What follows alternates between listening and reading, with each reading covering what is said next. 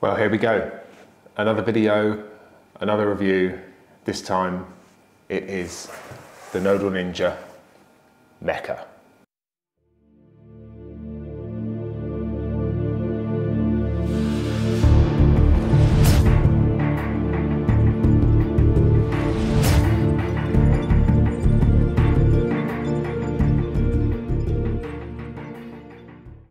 Well, hello and welcome again, you lovely people. As I say, today I am doing a video review of the brand new Nodal Ninja Mecha. I've been using this panoramic head now, robotic panoramic head, for a few weeks. I had a unit kindly sent to me to test out, have a play around with, get used to, and we'll get into that. There is quite a lot of getting used to. And I've been very, very impressed so far. There is quite a steep learning curve to it, and I have at times found it a bit cumbersome, but you know, I am slowly getting used to it, as with anything robotic. Some people may say that it's better to just stick to doing it the manual way. There are benefits to using an automated head over a manual head, which we will get into. But first of all, I just wanted to show you through what comes in the packaging. First of all, you get this really, really nice sort of sturdy carry case. It's quite heavy, so you do need to bear that in mind when you're packing it in your bag and all that sort of stuff. So if we open it up, we've got the lower rotator, which is this bit here. This comes all sort of pre-assembled with the Nodal Ninja 6 in this kit. So you've got the lower rail of the Nodal Ninja 6 here, and this is the lower rotator unit. You get a ton of bags with screws and Allen keys, and to be honest, I don't know what most of this is for, but I'm sure it's for something. But yeah, it's just nice to know that if anything, if you do need to replace anything on this, then you've got the stuff ready, waiting for you. Then you've got the upper rotator unit and the new controller, which is here. Okay. Now the controller basically just sticks to the side of the unit itself. If you don't get this with the Nodal Ninja 6, then it is pretty easy to assemble. There is a video to show the assembly instructions, which I'll pop a link to in the description so you can see how that's all done. And the great thing with this is it's powered by 2 batteries. So if I just remove one of these, it's powered by these batteries here, and there's 2 of them. So it's going to give you plenty of power. Yeah, I mean, I've used this for lengthy periods, and the battery percentage has only dropped by about 30% or so. So yeah, I mean, it's definitely gonna last you for a decent shoot. So other things on here, you've got if I just pull these cables out here, I'll show you in a second how this all fits together, basically, and how we get it onto the tripod and get it set up and turned on. But you've got a control cable there, which basically plugs into the top of the unit, and then that plugs into the bottom of your camera. Okay, so that will basically control the shutter on your camera itself. And then this cable here plugs into the lower part of the rotator here. Okay, so without further ado, let's hop up and have a quick look at how this is all set up. Okay, so what I've got here is got my tripod set up, and on top of the tripod I've got the Nodal Ninja Easy Leveler 2, which again is an absolutely brilliant piece of kit. I use it for obviously my 360 photography, but I also use it for my normal photography as well, just to make sure that my camera's nice and level. So first of all, what we need to grab is the lower rotator. Okay, and that basically just screws onto here. Now the great thing with this new design, the older one, basically I think it had the sort of controller unit on the side here, or I think they're also battery as well. And that would have sort of imprinted quite a lot on the nadir shot. But this here, if you can see, if I just hold it there, if it will focus, give it a go. There we go. Is quite a small imprint, okay, which is really, really, really nice. It just gives you the peace of mind that you're not going to have a massive nadir imprint. You can also use the nadir adapter on this if you want to. I personally don't use a nadir adapter. I just remove my tripod in Affinity Photo. So, so yeah, that goes on there. And then what we will do is grab the upper part, okay, which is here. And that basically just screws onto here, just to make sure that this bit is up slightly. And then we just lock that in. And again, like with all Nodal Ninja heads, it's got these stoppers on there, which basically are very, very important for when you find your no parallax point. So once you've found the no parallax point, you basically just put these stoppers, lock them in place, and then you're sort of rest assured that you're going to have that no parallax point locked in every single time. Okay. So I'm just going to grab my camera. I'm using this is the Sony A7 III, it is? Yeah, because I've got the A7 IV as well, which I'm filming on now. And then also I've got the Samyang 12mm f2.8 fisheye lens, which I absolutely love. I've seen quite a few posts recently from people asking what the best lens is for full frame, not specifically Sony, but any brand really. I always recommend people look at this seriously. You can use the Canon fisheye, but it's insanely expensive. And so unless you're willing to pay that amount of money, which is fine, I would highly recommend looking at this one, because to my eye, I've looked at the pictures from both, and this is the Canon's probably a tiny bit sharper, but for the price, I really don't think it's worth paying the extra for. So so what we need to do first of all is turn the unit on. So we just hold the button down. It takes a little bit of time for it to start up. I will show you some close-ups of the control unit and sort of how to go through the menus and the settings and all that sort of stuff. But do bear in mind, even though I've used it for a few weeks, I am still learning. It is quite a complex unit to use, but you have got the app as well, which I'll also do some screen recording of, so I can run you through how the app works and what you can do with that. So we've just got a couple of beeps, just waiting for it to say ready. And there we go, it says ready.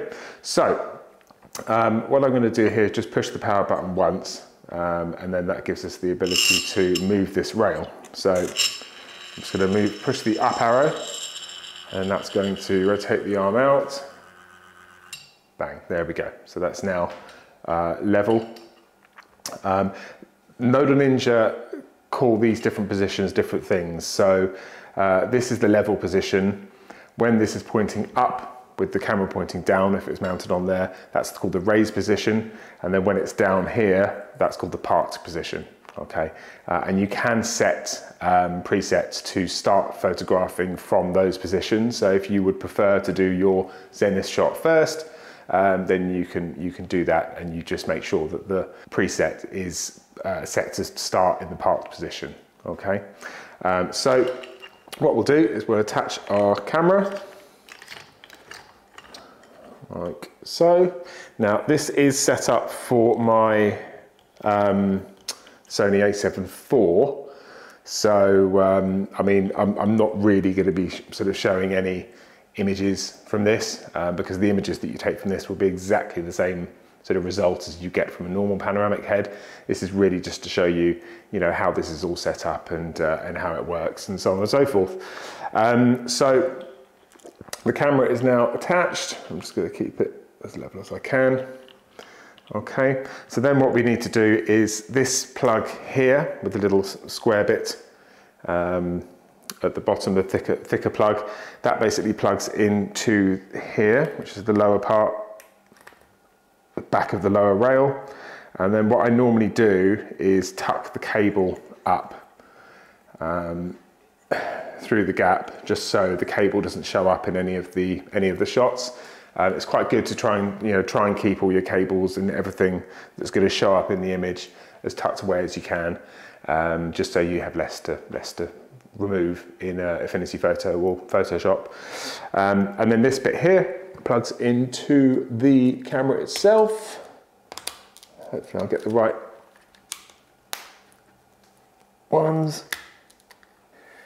So it just plugs in here, just like so. Okay, so it's important to keep this cable here free, and don't sort of wrap this one up at the back here, just there, because this obviously needs room to move when the camera is going up into the raised position. Okay, so there we go, we are all set up.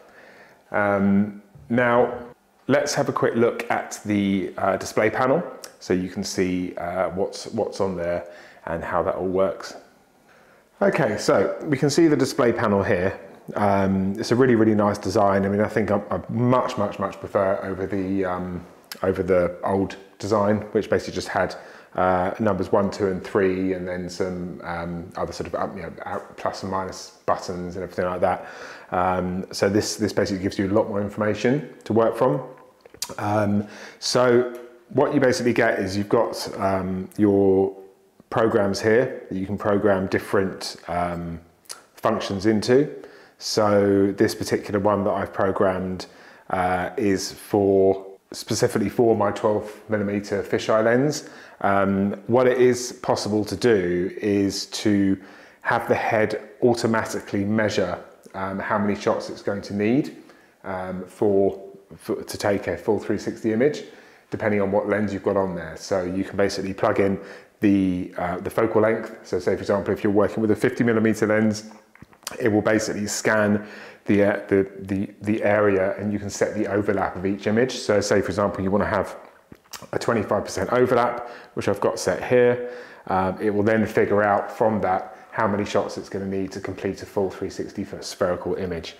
Then I've got a preset for the 50mm here. I will be showing you in a minute this working on a 360 image with this 12mm fisheye lens, and then also I'll show you with a 50mm lens as well what it can do. I have tried using this for normal panoramic photography, and it works very well for that sort of multi-row panoramas. So to launch a preset, what you basically do is come onto it and then push this middle button here, and then it will ask you to set the position. So you basically, that'll give you the opportunity just to move these. Okay, you push the up button and it will move the camera up.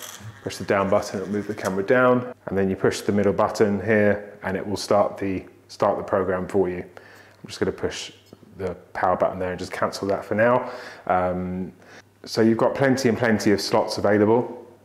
Within these, you've also, if you move up and down, you've got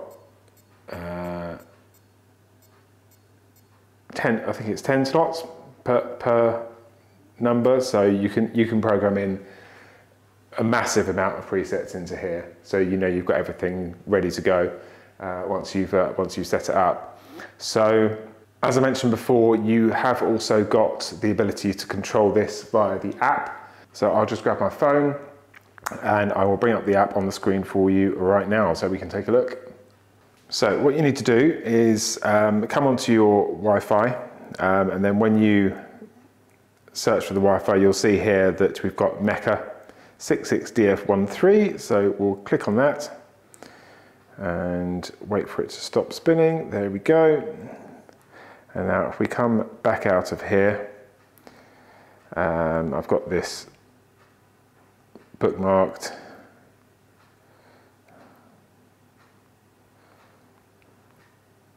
There we go. So the website address that you need to go to is at the top, so it's 192.168.8.1. And then we'll wait for that to connect and load up. Okay, right, so now that's connected. So you can see on the screen that the app is laid out really, really well. Okay, you've got a lot of information on there, but the great thing is that you've got this info button in the top left-hand corner, so you can click on that. They have done an update recently, and I'm not sure why it's not showing on here. Might be a different website address that you need to go to, but it does give you the ability to edit these sort of abbreviations. So it makes a bit more sense to you, because obviously WBM, it can be a bit difficult sometimes to remember what all those are for. So just running through these features, you've got the left and right, which gives you the option of shooting your panorama starting moving left or right, including the title. And then you've also got your live NPP, which is basically going to run you through finding your no parallax point. So the camera will automatically move to the edge of the frame, so you can see if your parallax is off. Then it will move to the opposite side of the frame, and you can set your no parallax point from there, which is really, really good. And then you've got the first main feature of a shooting pattern or a preset, which is TRG, which is the number of triggers for each camera position. So basically I normally have that set to 1, just to trigger the camera once, because what I will do is I shoot in automatic HDR mode, so continuous HDR mode, and you only need 1 trigger control for that. Then the next one is your focus. So I'm using the Samyang 12mm lens, which is a manual focus lens. So I've got this set to MF, but you can set a autofocus signal time on there, just to allow for how long it takes for your camera to focus. But I would recommend shooting a manual focus for 360 shots anyway.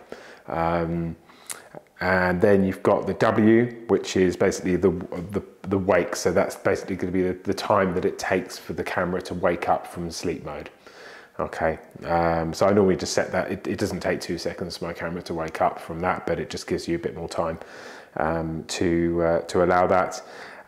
B is before, so that's basically the pause before each trigger sequence. So it will basically wait 5 seconds before it starts shooting. So that the good thing with that is that if you're using a tripod, especially with a extending center column, once this camera has moved round, it can sometimes wobble slightly.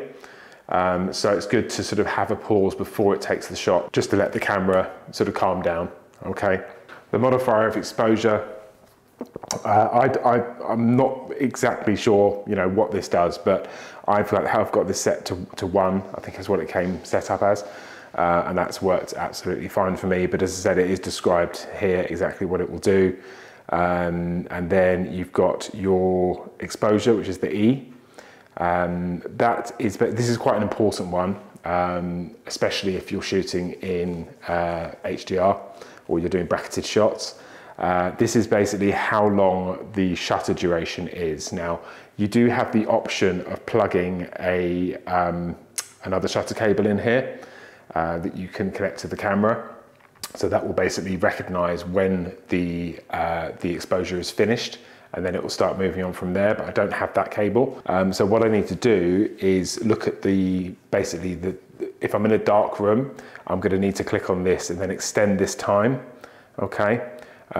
Because otherwise the camera is going to start moving again before the exposures or the shots have been taken. Okay, but I normally find from the majority of rooms it's never going to go above 3 seconds. The exposures, especially if I've got my camera set to something like ISO 640 or something like that. Okay. And then you've got A, which is after, so that's the delay after each trigger sequence. So I'd have that set to 0. So once the trigger sequence is finished, it just carries on straight away. You could link that with E if you wanted to extend the time a little bit longer. So generally, as I said before, 3 seconds is absolutely fine for the majority of rooms, even the darker rooms. And then 60 shows you the degrees of rotation to each position in a sequence. So I shoot 6 shots going around.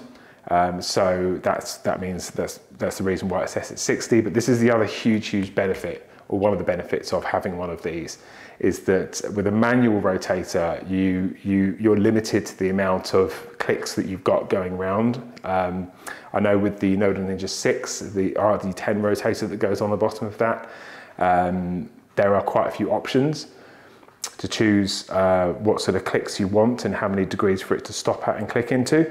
But with this, you can set anything. So you could do 1 shot every 5 degrees if you wanted to. So that's an absolutely fantastic feature and one of the benefits of this. Just to go into a few other benefits actually whilst we're talking about that. What I've found is that when I'm shooting with a manual head,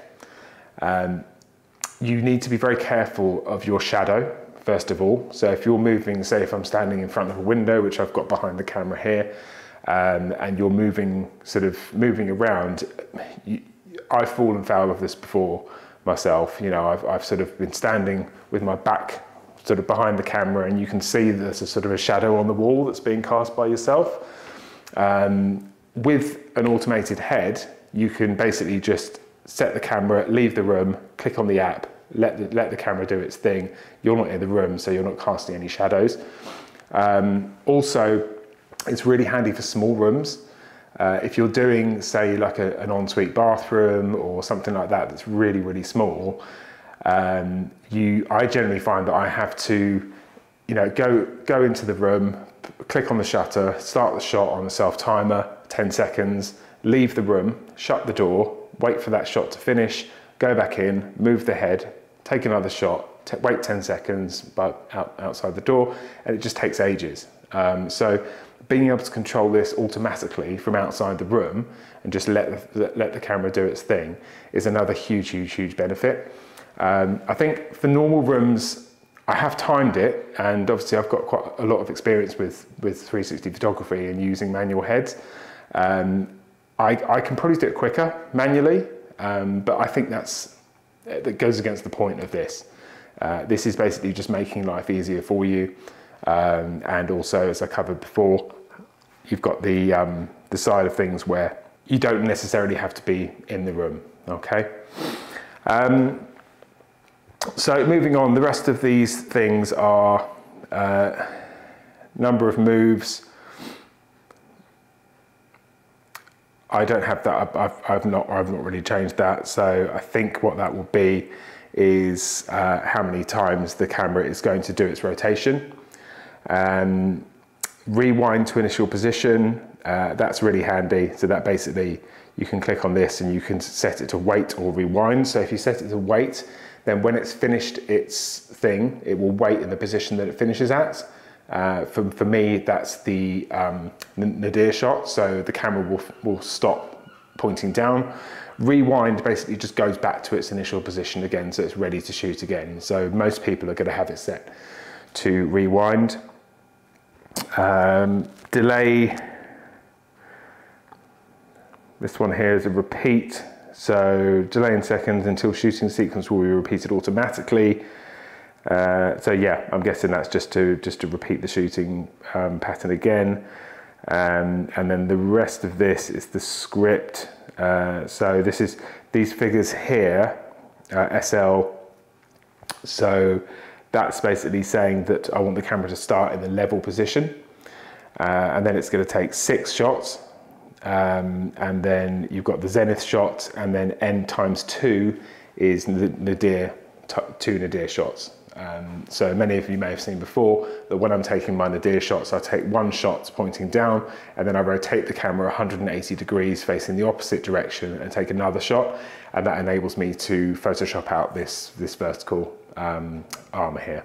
Okay, and then you've got the speed, so you can change the speed that the rotator rotates at, which is again really handy if you are using I mean, this is quite a sturdy tripod. I've got a new one now, but the one I'm filming on here is quite flimsy. So you can actually slow down the rotation speed just to try and reduce the amount of camera shake that you get when it's moved to its next position. And then you can change the load. So if you're using a heavy load, then you can put a motion profile, as it says on there, to account for the extra weight. And yeah, that's as you see, there is quite a lot of information on here, and it can be quite daunting. I found it incredibly daunting, and I still do. But you know, as I say, I'm slowly getting used to it, and I think they do seem to be making some updates and changes to the app. I would like to see a bit of a user interface change on there, just to make things a bit easier, a bit quicker to use. But you know, generally it works. You know, it works very, very well. If you want to load a preset, you basically come down to this part here, click on presets, and then I've got all of my presets put in here. The one I generally use is this one here, which is basically just click on that one, then click load, and then it puts all of your information in here, okay? So let's have a quick look at this camera in action on the Nodal Ninja Mecha. Okay, so what I'm going to do is set this, I've got my preset loaded in, and all of my settings here are, let me just double check, that's a B is 5 seconds, E is 3, so this is what I was saying, is that I still don't remember which one is which. So B 5 seconds, I don't think we need to have this set for so long, so let's set that to 2.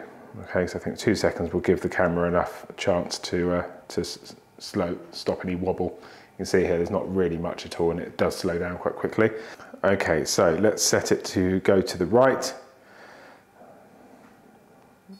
Click that, you'll hear a beep. There we go, first shot taken. And it's going to rotate. Next shot.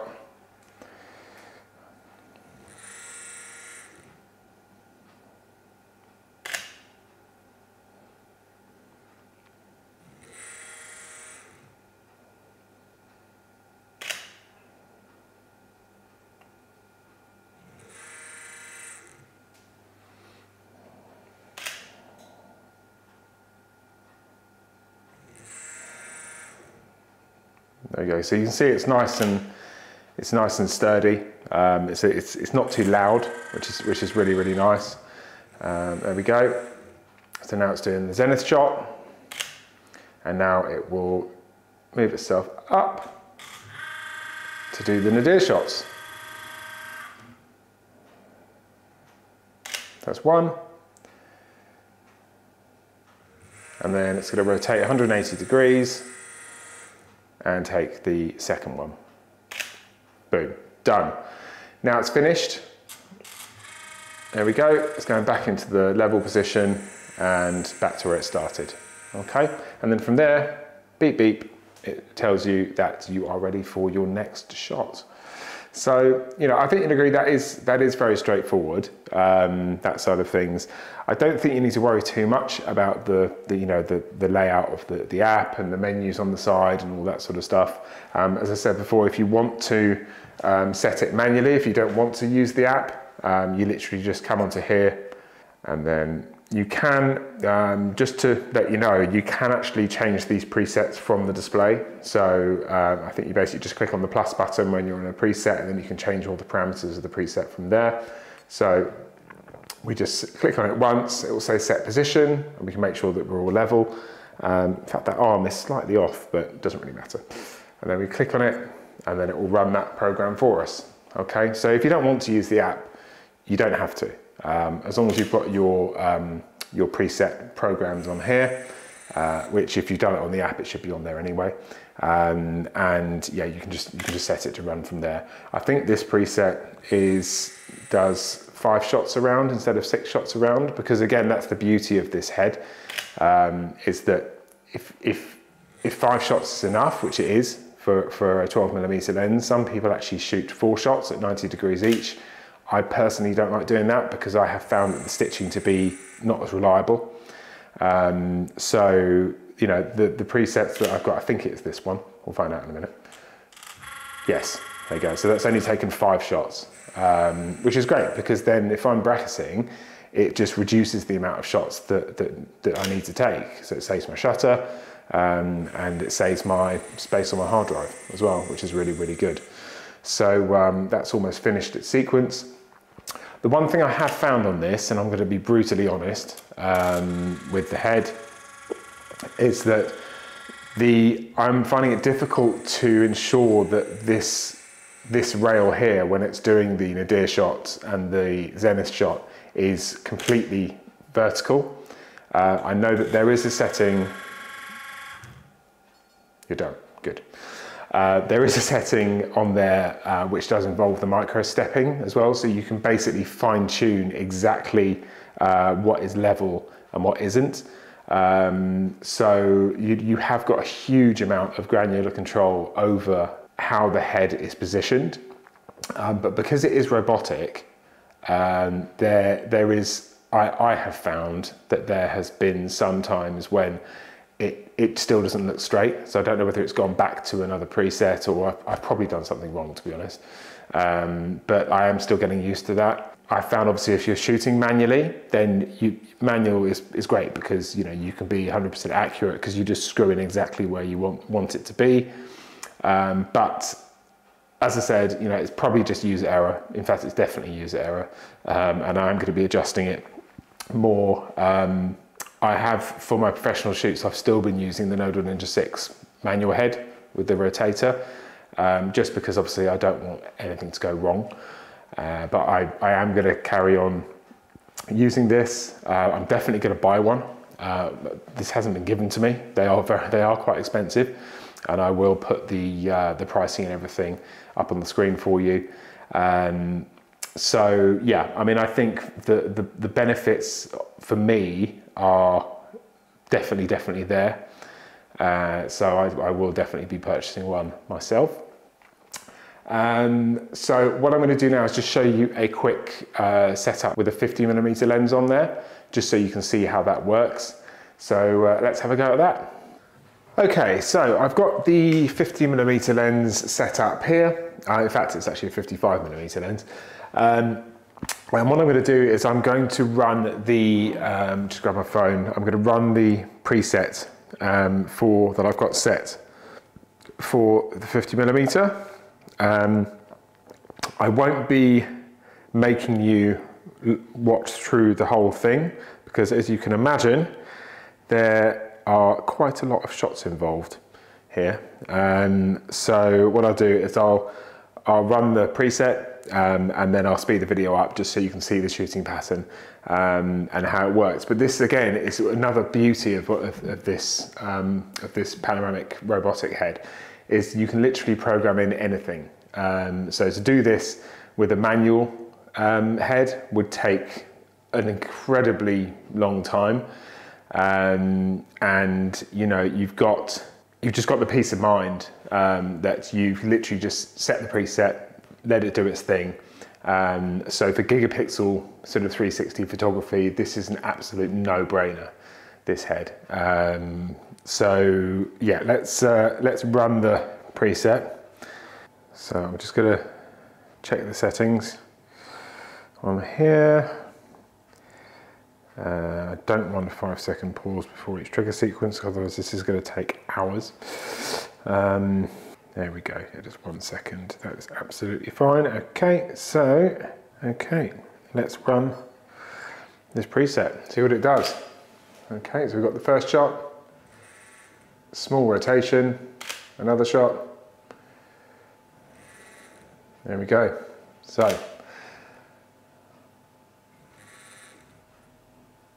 let's see what it does.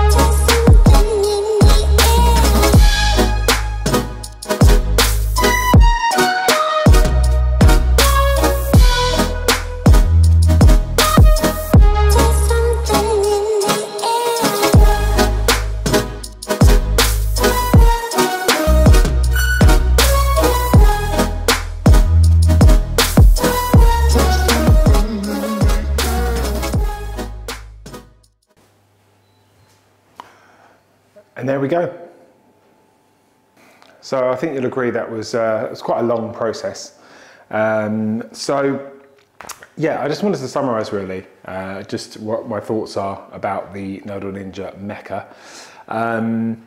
I love it. I think it's absolutely fantastic. As I said, there is quite a big learning curve to it, but that's to be expected. You know, it's a robotic panoramic head.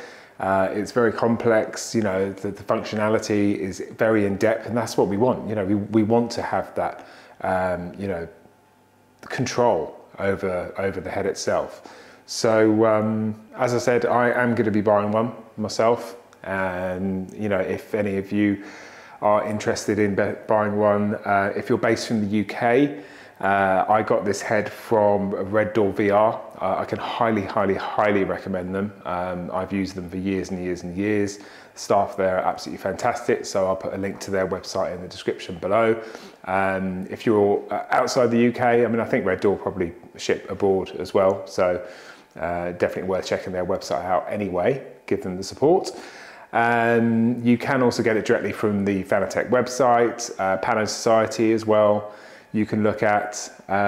So yeah, apologies if I haven't covered absolutely everything. You know, as you can appreciate, it would take me hours and hours to cover absolutely every function of the camera itself. But yeah, I hope I've covered enough just to give you an idea as to how the Mecha works. If you have got any questions, then please do feel free to leave a comment below. Don't forget to like and subscribe and hit that notification bell to be informed of any other videos that I have got coming up. And yeah, thank you very much for your time and take care.